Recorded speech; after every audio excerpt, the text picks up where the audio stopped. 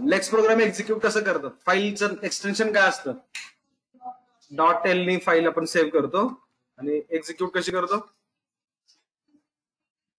स्टार्टिंगला लेक्स फाईल लेक्स प्रोग्राम नेम .l फाईल लेक्सनी आधी कंपाईल करतो. त्यानंतर आपल्याला कोणती फाईल मिळते? .c ची. त्या फाईलचं नाव असतं lex.yy. नंतर कंपाईल कशाने करतो आपण? जीसीसीने कंपाईल करतो आणि ऑप्शन पास करायचा -l आणि ./a.out ने आपण रन करतो. त्यामध्ये एक इनपुट रीड करण्यासाठी फंक्शन युज केलं होतं. कोणतं फंक्शन होतं? वाय लेक्सने आपण लेक्स साठी इनपुट रीड करतो, इनपुट स्ट्रिंग रीड करतो वाय लेक्स. अजून काही फंक्शन्स आहेत, ते फंक्शन्स लिस्ट करून घ्या. लेक्स लायब्ररी फंक्शन्स.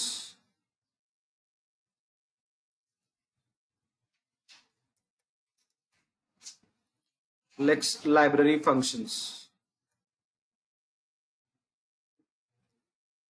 त्यातलं फर्स्ट फंक्शन वाय लेक्स.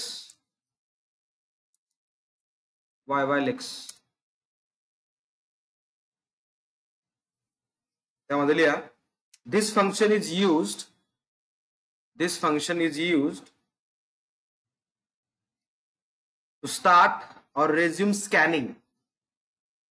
to start or resume scanning.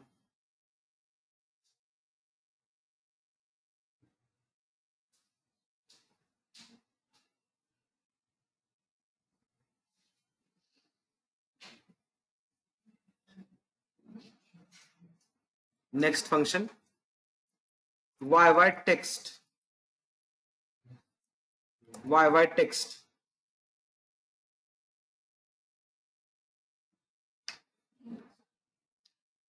Whenever a lexer match a token, whenever a lexer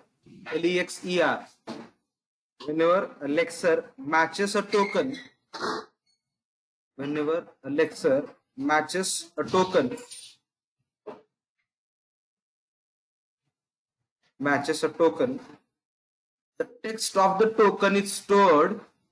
The text of the token is stored in the null terminated string.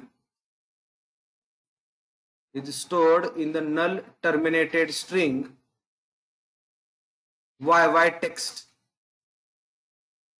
In the null terminated string YY text.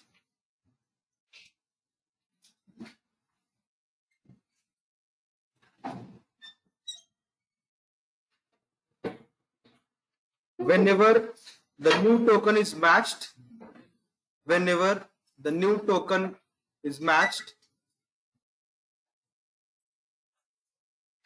the contents of YY text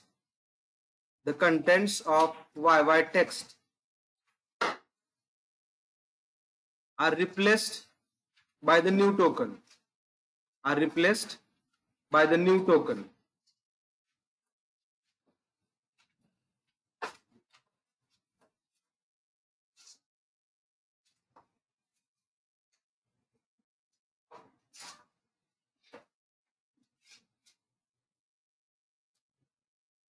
ठीक आहे.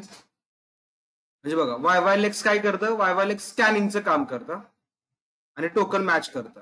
एकदा का token match झालं की जे काही token युजरने enter केलेलं आहे ते टोकन वाय टेक्स्ट मध्ये असतं.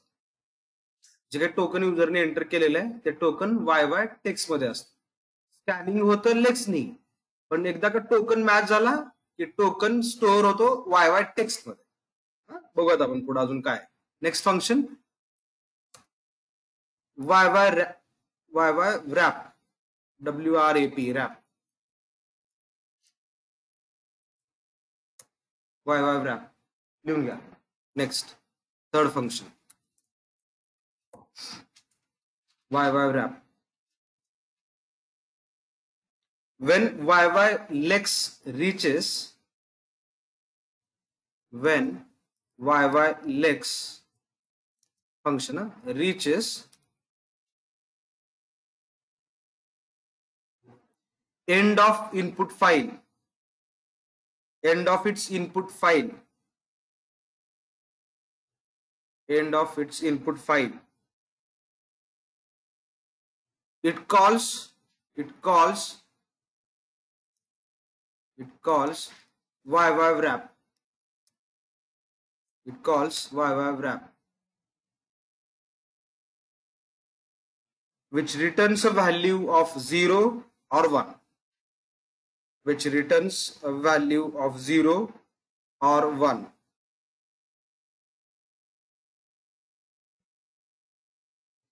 If the value is 1, if the value is 1,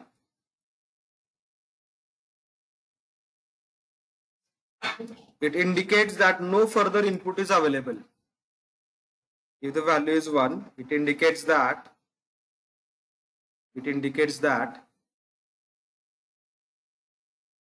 no further input is available.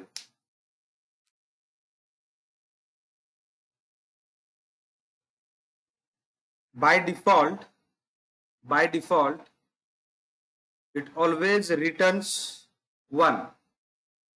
By default, it always returns 1.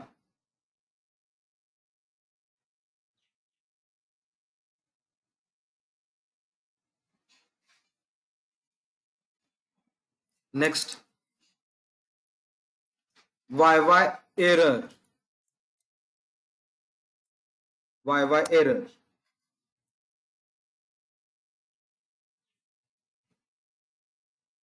This routine finds this routine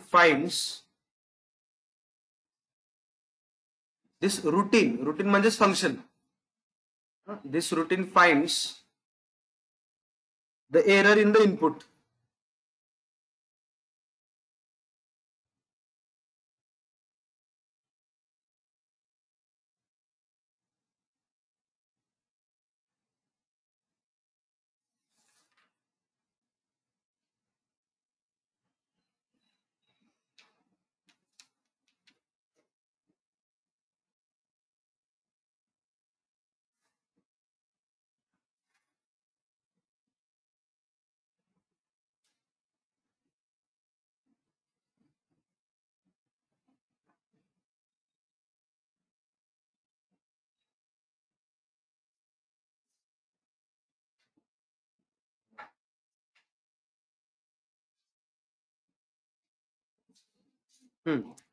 हे 5 फंक्शन्स आहेत. 4 ना, 4 का 5? आता इथे बघा, इथे आपण 3 सेक्शन सांगितले होते मी काल, ते लिहून घेतले होते ना. 3 सेक्शन कोणते? पहिले section declaration, second translation rule आणि थर्ड ऑक्झिलरी फंक्शन सेक्शन. दिले लिहून घ्या. दाखवलं मी लिहायला सांगितलं होतं.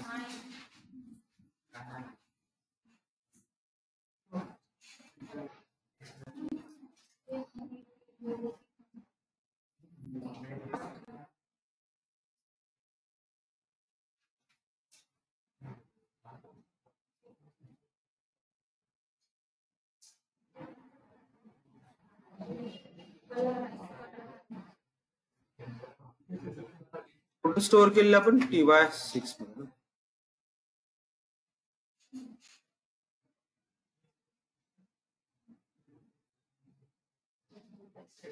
हा, हे लिहिलं नाही तुम्ही काल? हा, लेक्स प्रोग्राम फक्त डायग्राम ड्रॉ केली का?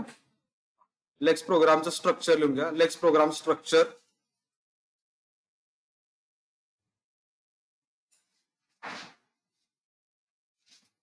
लेक्स प्रोग्राम स्ट्रक्चर आणि या स्ट्रक्चर मध्ये हे प्लॉट करा. डिक्लेरेशन सेक्शन पर्सन सेपरेट होतं. Translation rule section person auxiliary functions. लिहून घ्या सगळ्यांनी ऑनलाईन. आदित्य, अथर्व, आविष्कार, प्रियंका, शारदा, स्नेहल, वेदांगी, वृषाली, हे लिहून घ्या. Declaration, translation rule, auxiliary function.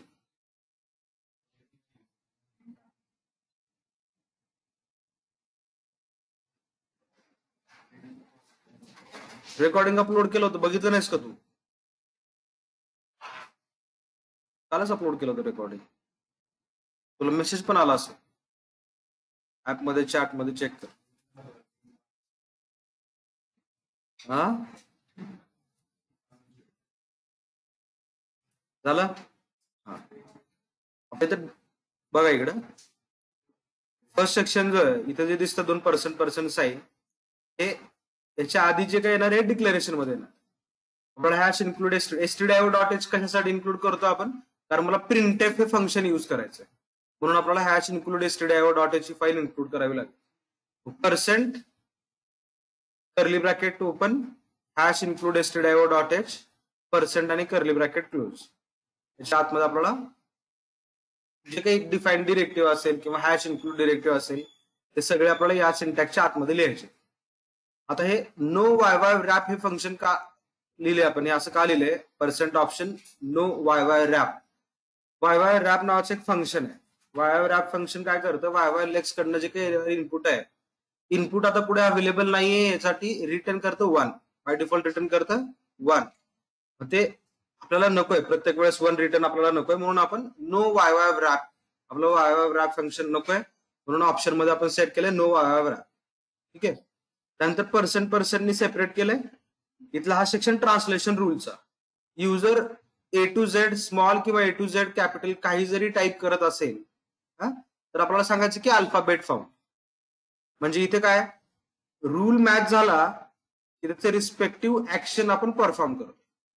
म्हणजे इथे टोकन मॅच करतोय आपण आणि त्याची रिस्पेक्टिव्ह ऍक्शन त्याच्या समोर कर्ली ब्रॅकेटमध्ये आपण ऍड केली. ठीक आहे. नंबर फाउंड हे ट्रान्सलेशन रूल्स मध्ये. आता ट्रान्सलेशन रूल मध्ये काय येतं? तर ट्रान्सलेशन रूल्स मध्ये रेग्युलर एक्सप्रेशन्स येतात. ट्रान्सलेशन रूल्स मध्ये रेग्युलर एक्सप्रेशन्स येतात. मग ते रेग्युलर एक्सप्रेशन्स आपण तुम्ही लास्ट सेमेस्टरला टीसीएस मध्ये शिकलेले आहात किंवा आपण पीएचपीच्या वेळेस प्रोजेक्टच्या वेळेस पण रेग्युलर एक्सप्रेशन्स बघितले, तर ते रेग्युलर एक्सप्रेशन्स तुम्ही इथे टाकू शकता. त्यानंतर पर्सन साईननी परत सेक्शन सेपरेशन आलं. ऑक्झिलरी फंक्शन मध्ये मेन फंक्शन मध्ये आपण मेसेज देतोय प्रिंटएफनी एंटर टेक्स्ट, आणि जे काही टेक्स्ट युजर एंटर करतो ते आपल्याला स्कॅन करायचे, आणि स्कॅनिंग कशाने होतं? तर वाय वाय लेक्सने होतं. तर ते वाय वाय लेक्सने आपण स्कॅनिंग करतो. ठीक आहे. स्कॅनिंग करतो. स्कॅन करत असताना जेव्हा टोकन मॅच होईल तेव्हा आपण टोकन मॅच करून ते ऍक्शन पुढे परफॉर्म करतो. आपण इथे वाय वाय टेक्स्ट युज केलेलं नाही. नेक्स्ट प्रोग्राम मध्ये आपण वाय वाय टेक्स्ट युज करूयात. आता हे प्रोग्राम लिहून घ्या.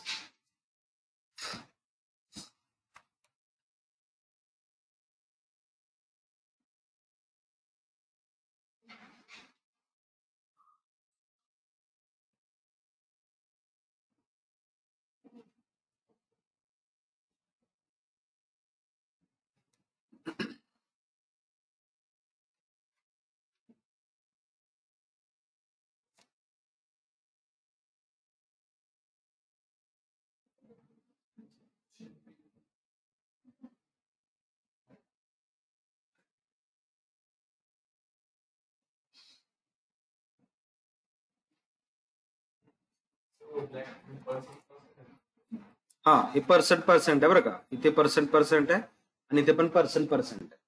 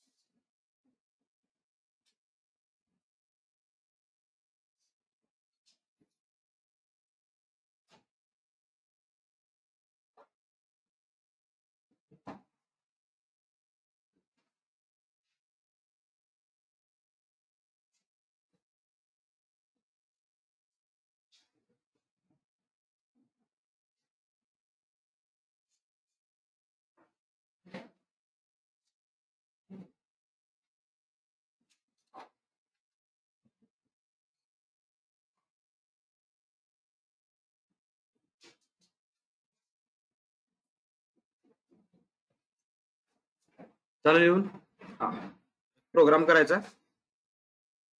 राईट अ लेक्स programme write a lex program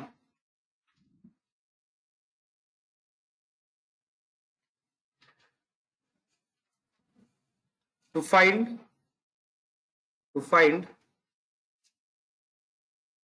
sum of n numbers, sum of n numbers, sum addition, sum of n numbers.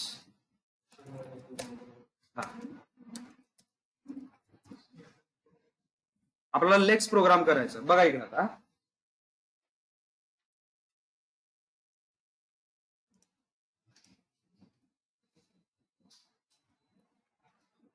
Some dot लेक्स प्रोग्रामचं एक्सटेन्शन डॉट एल, सम dot L ने मी file केली create. आपला युजरला नंबर एंटर करायला सांगायचं तर printf मध्ये सांगणार आपण. प्रिंटएफ फंक्शन युज करायचं म्हणजे आपल्याला हॅश इन्क्लूड लिहावं लागणार आहे. ते हॅश इन्क्लूड कशामध्ये लिहितो आपण? डिक्लेरेशन सेक्शन मध्ये. डिक्लेरेशन सेक्शन कसं? Percent curly bracket hash include stdio.h. ठीक आहे.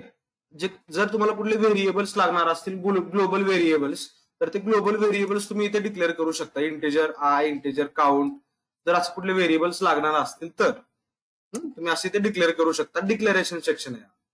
आणि क्लोज करत असताना पर्सेंट आणि कर्ली ब्रॅकेट क्लोज झाला.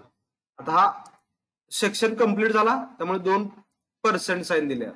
पण आपल्याला वाय व्रॅप फंक्शन हे नको आहे, म्हणून आपण ऑप्शन नो वाय व्रॅप टाकायचं. पण जर मी तो टाकला नाही तर काय एरर येते ते बघूयात. मग ती एरर सॉल्व्ह करण्यासाठी आपण तो नो वाय व्रॅप फंक्शन टाकून इथे ट्रान्सलेशन रूल्स आपल्याला मेन्शन करायचं. आपल्याला काय रीड करायचं युजरकडनं? N number. म्हणजे युजरला आधी आपल्याला किती नंबर्स टाकायचे आहेत हे सांगितले, विचारलं पाहिजे. How many numbers. युजर काहीतरी नंबर प्रेस करेल, तेवढे पुढचे नंबर्स आपल्याला विचारायला लागतील. इथे मी काम करतो, युजर 0 to 9 कुठलाही जरी नंबर युजरने एंटर केलेला असला याचा ऍटलिस्ट एक तरी ऑकरन्स पाहिजे. 0 to 9 याचा ऍटलिस्ट एक तरी ऑकरन्स पाहिजे. म्हणजे तो 20 पण टाकू शकतो, 100, 1000 कितीही टाकू शकतो. तर 0 to 9 मधला एक जरी ऑकरन्स मिळाला तर त्याचा रूल ऍक्शन आपण इथे या कर्ली ब्रॅकेटमध्ये परफॉर्म करणार. इथं टोकन मॅच होतं. ठीक आहे. हे टोकन मॅच झालं की आपल्याला आउटपुट काय द्यायचंय, त्या टोकनला ऍक्शन काय परफॉर्म करायची ती ऍक्शन आपण इथे मेन्शन करतो. ठीक आहे. मग इथे काय करायचंय, युजरने सांगितलं सपोज 4, युजरने प्रेस केलं 4. इथे मी सिंपल असं प्रिंट करतो, printf you are in action block. आता या ऍक्शन ब्लॉक मध्ये आपल्याला ऍक्शन पुढे परफॉर्म करायची ते करूयात. पण आधी टोकन मॅच होतं का नाही ते बघूयात. पर्सेंट साईन परत सेपरेशन केलं ट्रान्सलेशन रूलचं, आणि आपलं ऑक्झिलरी फंक्शन मेन फंक्शन, या मेन फंक्शन मध्ये आपण प्रिंटएफ लिहितोय. Printf enter how many numbers. ठीक आहे. आणि मग इथे वाय लेक्स फंक्शनला आपण इथे कॉल देतो. वाय लेक्स फंक्शनला आपण इथे कॉल दिला. ठीक आहे. मी हे क्लोज करतोय. सेव्ह. कसं रन करायचं? लेक्स आणि ते file name dot L. Compile झाली फाईल. आता इथे मी एक काम करतो, ती रिमूव्ह करतो. लेक्स dot Y dot C remove केली. आता मी इथं एल एस केल्यानंतर मला इथं लेक्स डॉट वाय डॉट सी ची फाईल दिसत नाही. इथे मी लेक्स सम डॉट एल करतोय. लेक्स सम डॉट एल केल्यानंतर परत एल एस करतो. इथं लेक्स डॉट वाय डॉट सी नावाची फाईल क्रिएट झाली. म्हणजे लेक्स कंपायलरनी कंपाईल केल्यानंतर आपल्याला सी ची फाईल मिळते, आणि ती सी ची फाईल म्हणजेच लेक्स डॉट वाय डॉट सी ही फाईल आपण कंपाईल करतो इथे. आणि फक्त कंपाईल करत असताना हायफन एल ऑप्शन पास करायचं. लेक्स लायब्ररी हायफन एल का? कारण लेक्स लायब्ररी आपल्याला युज करायची. हायफन एल नी आपली ती फाईल कंपाईल झाली. कंपाईल झाल्यानंतर ए डॉट आउट आपल्याला आउटपुट मिळाले. ए डॉट आउट फाईल आपण रन करतो. ए dot out how many numbers press करतोय सपोज 3 आणि एंटर करतो. You are in action block मध्ये आपण इथं आलो लक्षात. आता या ऍक्शन ब्लॉक मध्ये आपल्याला काय करायचंय, तर त्या ऍक्शन ब्लॉक मध्ये आपल्याला व्हॅल्यूज रीड करायचे आहेत. युजरने किती सांगितले 3, तर त्या 3 व्हॅल्यूज आपल्याला तिथे रीड करायचे. येतं लक्षात. आता इथे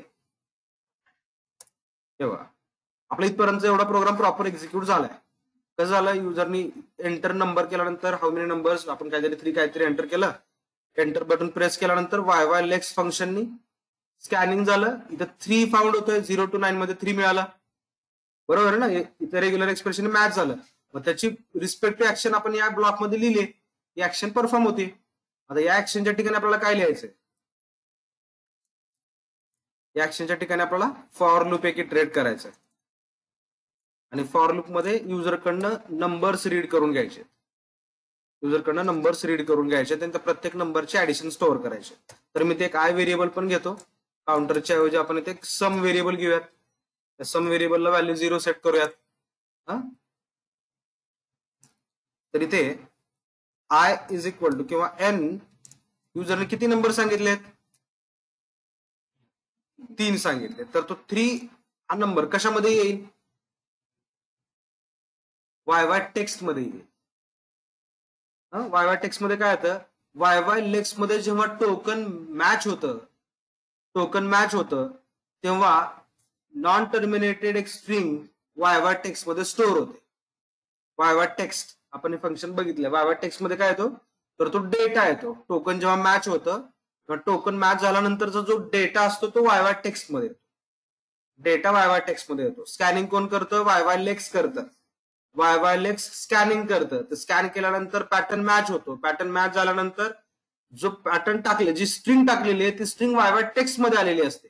मग ती वाय टेक्स्ट मधली स्ट्रिंग असते, ती स्ट्रिंग मला नंबर मध्ये कन्वर्ट करून पाहिजे.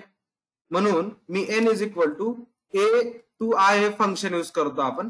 ए to I function Y text, A to I Y text. Y text मध्ये जो डेटा आहे तो डेटा आपण कन्वर्ट केलाय इंटिजर मध्ये. ठीक आहे, आस्की टू इंटिजर असं त्याचं फॉर्मेशन असतं. ठीक आहे, वाय टेक्स्ट मध्ये जो डेटा आहे तो 3 हा जो आहे तो हा स्ट्रिंग म्हणून स्टोअर झालाय. त्याला कन्वर्ट करतोय आपण ए टू आय फंक्शन इंटिजर मध्ये. ठीक आहे, या एन मध्ये आता आपल्याकडे तो 3 नंबर आलेला आहे. कळतंय का. आता इथे पुढे आपण तेवढे नंबर्स युजरकडनं रीड करणार आहोत. For I is equal to 1, I is less than equal to N, I plus plus. युजरला सांगत एंटर नंबर,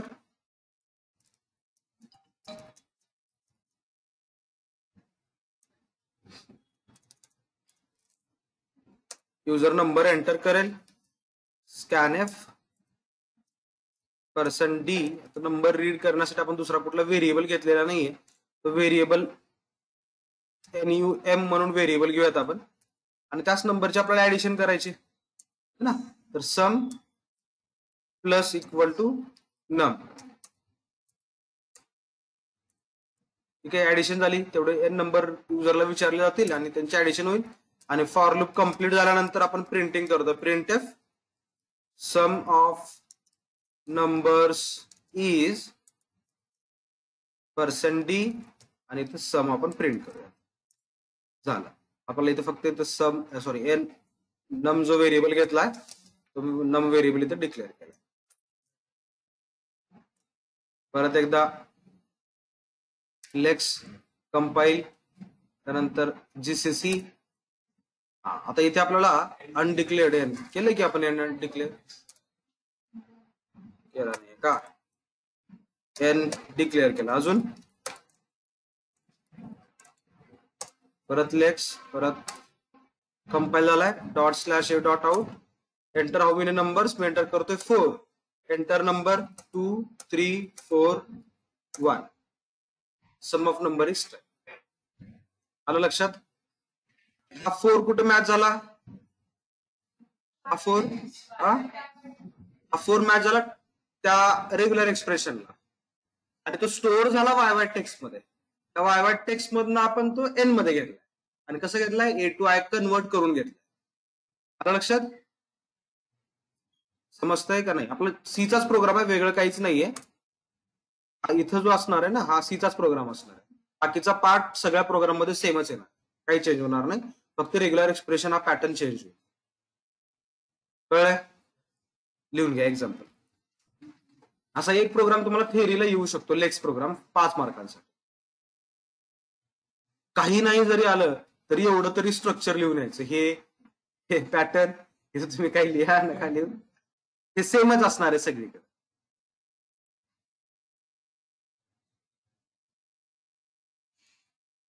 असं होणार नाही की येणार नाही, तुम्ही हुशार आहात सगळे.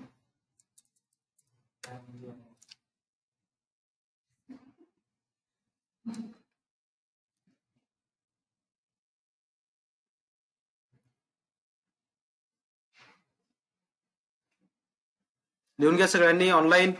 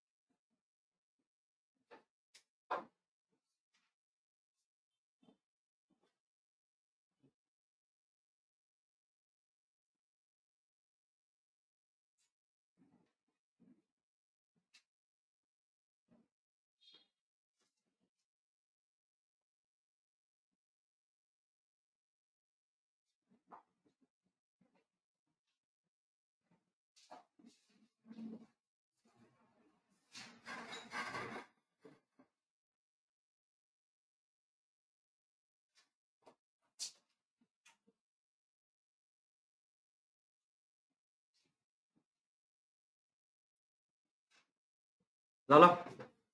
नेक्स्ट प्रोग्राम लिहायचा. रीड अ सेंटेन्स, राईट अ लेक्स प्रोग्राम.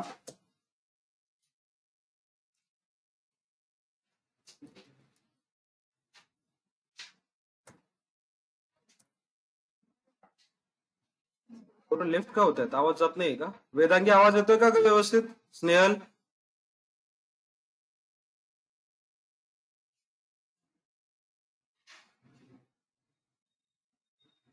ओके.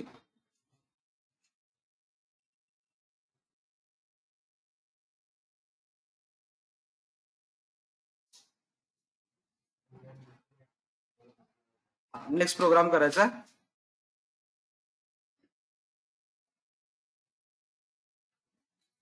राईट अ लेक्स programme to read a sentence from user and display total number of vowels in it. Total number of vowels in it. किती वोवेल्स आहेत ते print करायचं. Vowels बरोबर ना? Vowels चुकीचं pronounce केलं का मी? वोवेल. हा हा करा.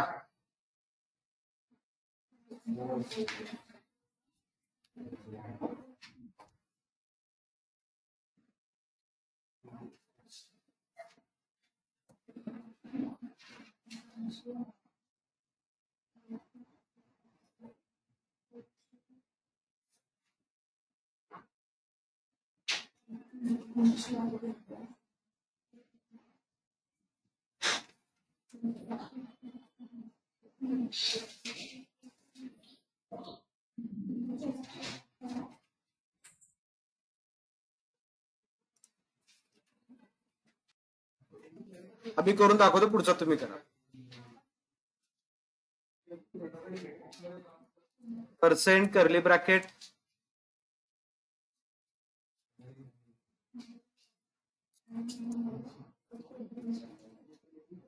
vowel dot l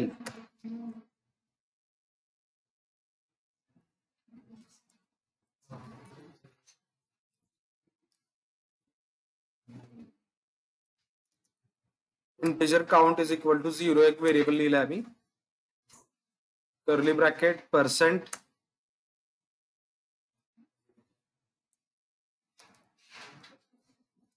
curly bracket.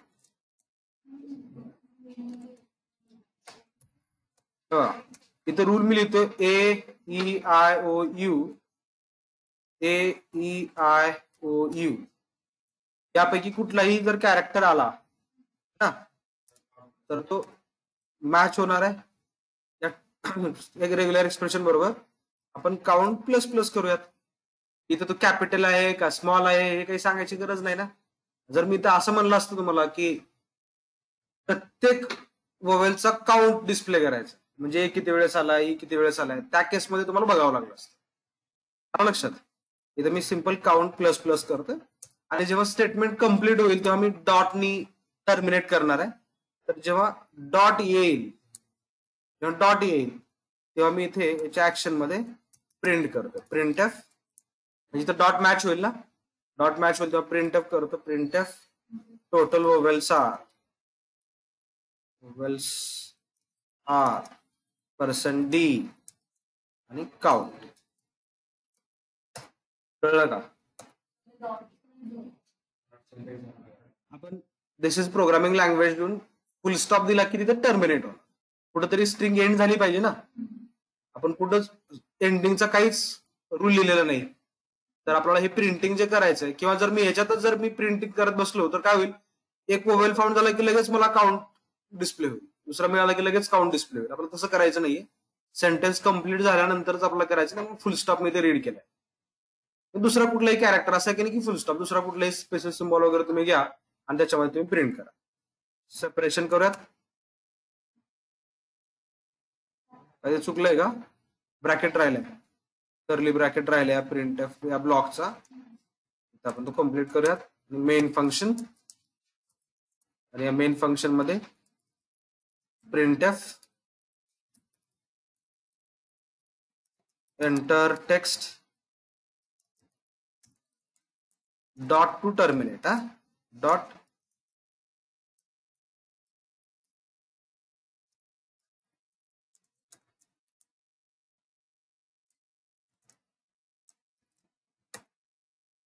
YY lex.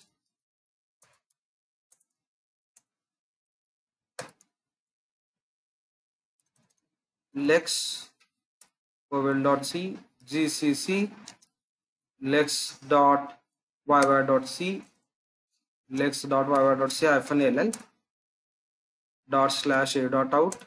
Enter text. This is programming in lex. किती vowel आले बघा बरं.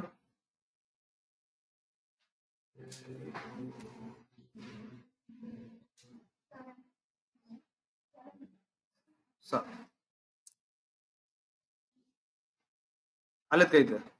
आणि जिथे वोवेल मॅच झाला ना तिथली स्ट्रिंग एवढा रिमूव्ह झालेली दिसते आपल्याला. मला लक्षात. आणि तिथे काउंट झाली आपली स्ट्रिंग आणि जे म्हणजे तेवढेच फक्त त्यांनी कॅच केलेत. आला लक्षात. तेवढेच फक्त त्या लेक्सने कॅच केले. आणि आपल्याला इथं टोटल वोवेलचं काउंट मिळालं. कळलं? कंट्रोल डी प्रेस केलात की तुम्ही ह्याच्यातनं बाहेर येता. कंट्रोल डी लिहून घ्या प्रोग्राम.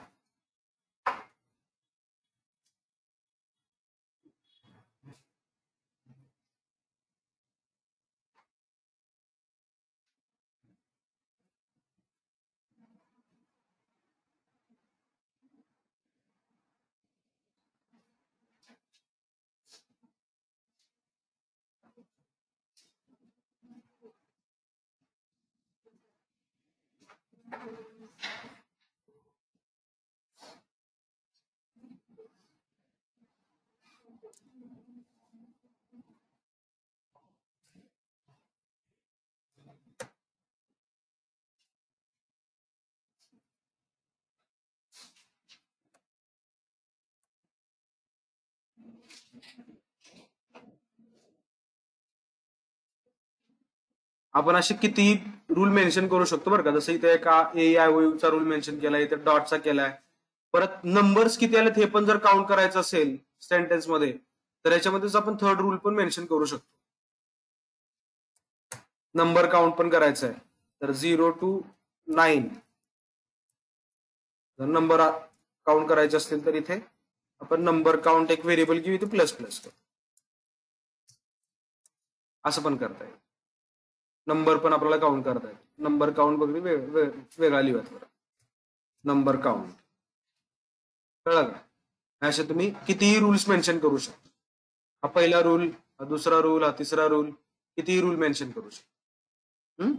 जिथे टोकन मॅच होईल त्याचा रिस्पेक्टिव्ह तो व्हेरिएबल इन्क्रीमेंट होईल. कळलं?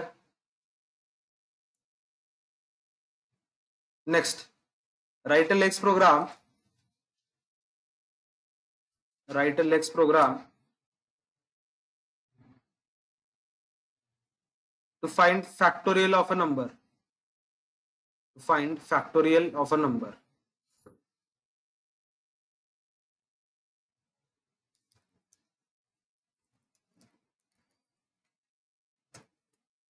Factorial of a number. करा.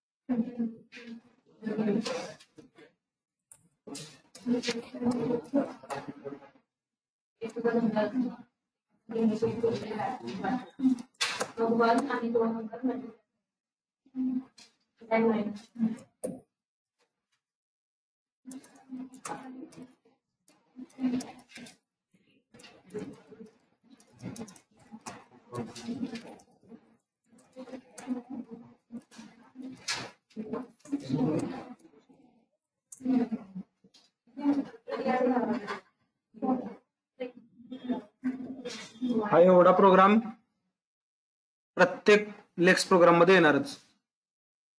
फक्त इथे इथला टोकनवाला पार्ट आणि इथला ऍक्शनवाला पार्ट बदलणार.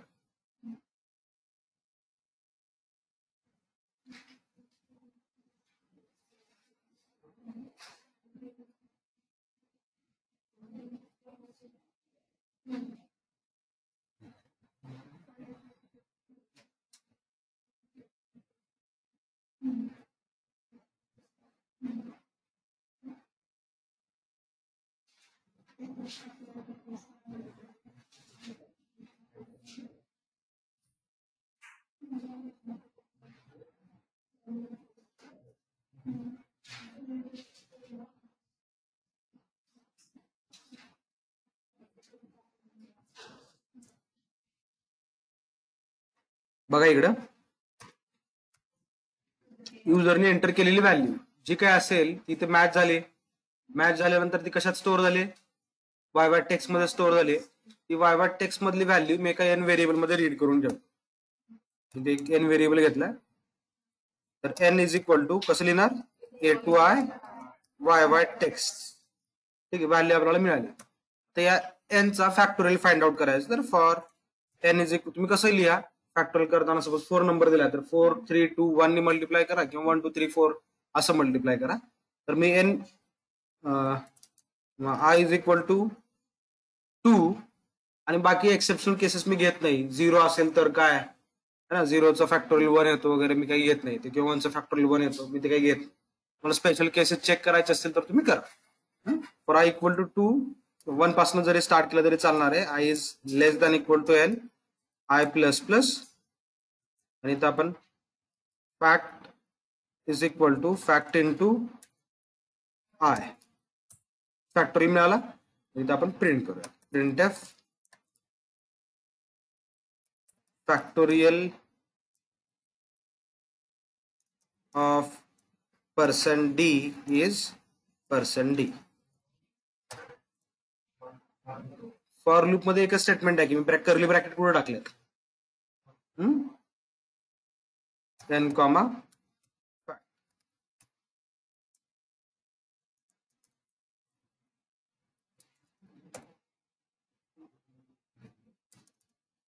लेक्स फॅक्टोरियल डॉट एल जीसीसी लेक्स dot Y dot C hyphen L L dot slash ए डॉट आउट. एंटर नंबर मी एंटर करतोय 4. Factorial of 4 is 24. Me enter करतोय 5. फॅक्टोरियल ऑफ 5 इज चुकीचं येते नाही. मग आपल्याला फॅक्ट परत त्याच्यामध्ये इनिशियलाइज करायला लागेल कारण तो 24 पुढे कन्सिडर होत चाललाय. आलं लक्षात? म्हणजे इथेच आपल्याला फॅक्ट इथे इनिशियलाइज करावं लागेल.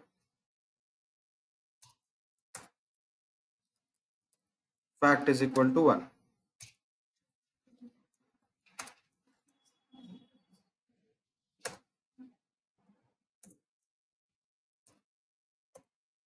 एंटर केलंय 4. एंटर केलं मी 5. मिळालं बरोबर 6 2 0 ची केस आपण घेतलेली नाहीये. अरे मिळालं की 0 इज 1. कसं काय मिळालं? फॅक्ट मध्ये बाय डिफॉल्ट 1च आहे की, त्यामुळे तो 1च डायरेक्ट प्रिंट झाला. चालतं, हवं ते झालं. हा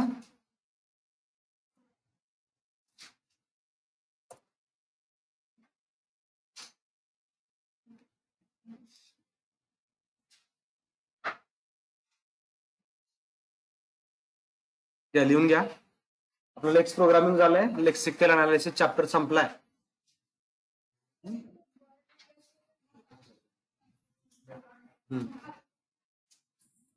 ते वर डिक्लेअर केलंय, इथे खाली यूज केलं आपण, इनिशियलायझेशन केलंय.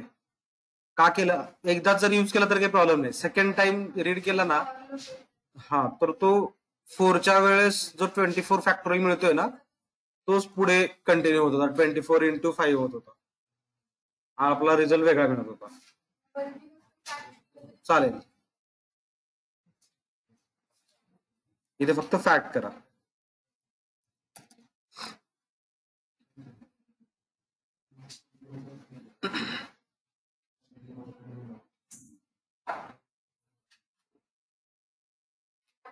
उद्या आपण पार्सर स्टार्ट करू. Most important chapter of CC. चालेल, थांबूयात आपण. एक 5 मिनिट ब्रेक घ्या. मॅम जावा चालू करते.